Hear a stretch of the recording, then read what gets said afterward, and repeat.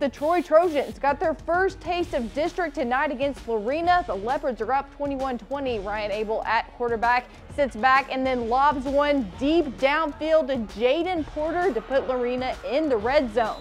Then the last play before halftime, Schmedshammer hammers his way into the end zone. Touchdown Lorena, 28-20. Coming out of halftime though, it was a Zach Urbachik show. Urbachik catches the pass on the edge and makes a few men miss, and he's gone. That's really all you need to say when watching Zach Urbachik. His game says it all, and he could just run on for days. Troy will run to win 49-41.